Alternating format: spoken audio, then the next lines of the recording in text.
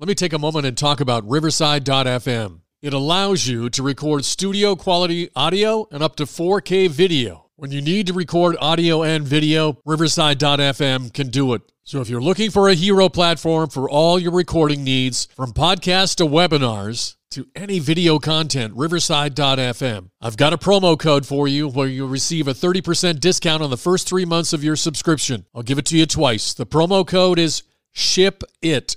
All one word, SHIPIT, and you'll pick up a 30% discount on your first 3 months of your subscription. Riverside.fm. Welcome to another edition of the Best of the Pigskin Dispatch. And in this episode of the football history headlines for December 11th, we discuss a couple of Seminoles that were handed their Heisman trophies. The Final AAFC Championship Game has played, and 6 touchdowns are thrown by a quarterback in Chicago, as well as many more Hall of Fame legendary stories coming up in a moment. This is the Pigskin Daily History Dispatch, a podcast that covers the anniversaries of American football events throughout history on a day-to-day basis. Your host, Darren Hayes, is podcasting from America's North Shore to bring you the memories of the gridiron one day at a time. So as we come out of the tunnel of the Sports History Network, let's take the field and go no huddle through the portal of positive gridiron history with PigskinDispatch.com. This podcast is part of the Sports History Network, your headquarters for the yesteryear of your favorite sport. You can learn more at sportshistorynetwork.com. Hello, my football friends. This is Darren Hayes of PigskinDispatch.com. Welcome to the Pig Pen, your portal to positive football history and to the Sports History Network. We are one of over a couple dozen podcasts on Sports History Network, bringing you the great sports history that you love and enjoy and want to listen to more of. And there are thousands of episodes on Sports History Network to choose from. Not just this podcast. We have our Dispatch family. Jersey Dispatch podcasts are out now. The Sports Jersey Dispatch, that comes from yours truly, as well as Pigskin Dispatch. Also have a project with very famous and talented Oz Davis, our number 80 productions team. We have Orville Mulligan Sports Writer, a new audio drama coming out. You have a couple episodes are out, some trailers, the pilot episodes out. We got more coming, full-length episodes in 2022.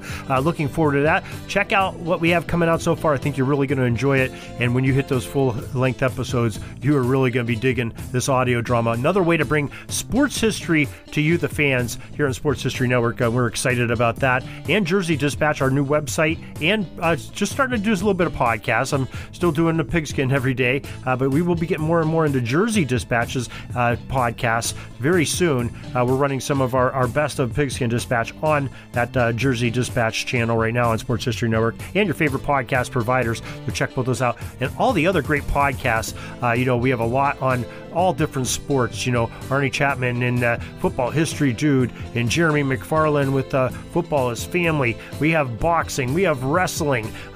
We have all kinds of different sports from around the world with some very, very talented hosts and guests on each one of these. I think you're something for everybody in the family to listen to, and it's family friendly. Great way to learn about sports history and history in general, because sports are so connected with the history that's around them. So enjoy this Best of the Pigskin Dispatch for December 11th, coming at you right now. And we will start off in the year 1937 on December 11th at Varsity Stadium in Toronto. The CFL Grey Cup took place. At the end of the contest, it was the Toronto Argonauts who won their 4th championship as they edged out the Winnipeg Blue Bombers 4-3 in an era of football where the scoring was much different than it is today.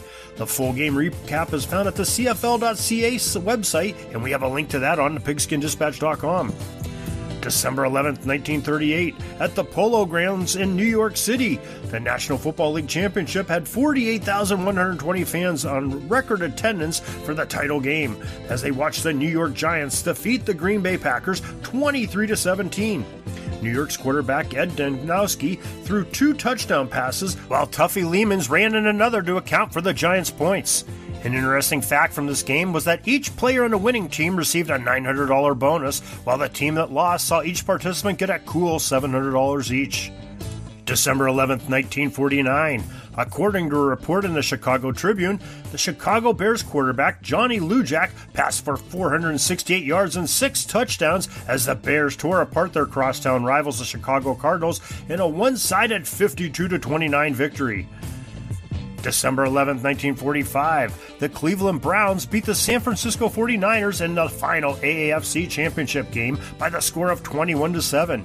As we mentioned a couple days ago, the AAFC suffered some deep financial woes while being in competition with the NFL, so it had to shut down league operations after this game was played. The NFL agreed to soften the blow by merging the Browns, 49ers, and the Colts into their fold. BrownsWire, USA.today.com has the coverage of this story. December 11th, 1966, at Franklin Field in Philadelphia, Al Nelson of the Philadelphia Eagles returned a Cleveland Browns missed field goal attempt that fell just short near the goal line, an NFL record 100 yards for a score. This TD helped the Eagles cruise to a 33-21 victory over the Browns.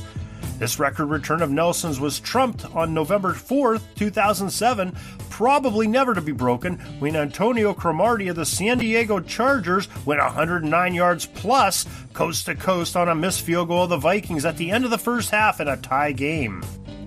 December 11th, 1993, Florida State's stellar quarterback Charlie Ward wins the 59th Heisman Trophy Award. The senior threw for 3,032 yards and 27 touchdowns per his bio on the Heisman.com website. The story goes on to say that Charlie went also on to take the Davey O'Brien and Johnny Unitas Golden Arm Awards and was named to the Walter Camp Player of the Year and the Toyota Leader of the Year Award. December 11th, year 2000, the Heisman Trophy was given to quarterback Chris Weinke of Florida State University. The senior signal caller threw for 4,167 yards to lead the nation, and he also won the Johnny Unitas and the Davey O'Brien Awards for being the top quarterback in the nation per Heisman.com. The Seminoles lost to the Oklahoma Sooners in the national championship game at the Orange Bowl by the score of 13-2. That's got to be one of the oddest scores ever in football. December 11th, 2004, the 70th Heisman Trophy was awarded to Matt Leinart, a Southern Cal's quarterback. Leinart led USC to back-to-back national championships in the year 2003 and 2004. Matt in 2004 threw for 2,990 yards and 28 touchdowns, according to his bio on the Heisman's website. The article goes on to say that Matt Leinart accumulated more votes than his closest competitors for the trophy, who were Oklahoma's Adrian Peterson and Jason White, and Utah's Alex Smith, along with teammate Reggie Bush, to win that big title of the trophy. As we take a quick break from the headlines, let me remind you that you can also learn more about the gridiron history on our website, pigskindispatch.com. And you can contact me, Darren Hayes, at pigskindispatch@gmail.com. We'd love to hear from you. Speaking of hearing from someone, here is one of my podcasting partners from the sportshistorynetwork.com that has a message for you.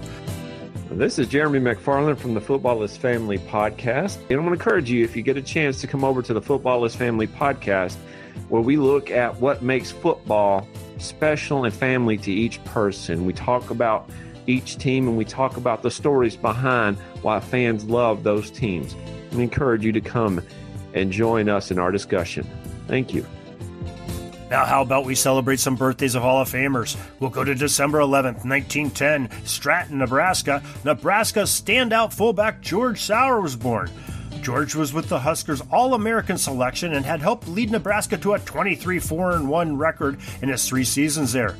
At the 1934 East-West Shrine Game, according to the NFF, Sauer scored both of the West TDs as they won 12-0. The National Football Foundation selected George Sauer to enter into their College Football Hall of Fame in the year 1954. After school was completed, George played with the Green Bay Packers for 3 seasons in the NFL. December 11th, 1924, Mr. Inside, Army's outstanding fullback Felix Doc Blanchard came into this world.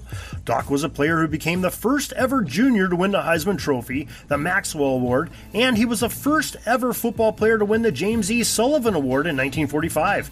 The Cadets were undefeated in Blanchard's 3 seasons with the team, sporting an amazing record of 27 wins, 0 losses, and a tie, with 3 national championships in that period. Doc was more than just a running back. He was the place kicker, the punter, in addition to being a linebacker on defense.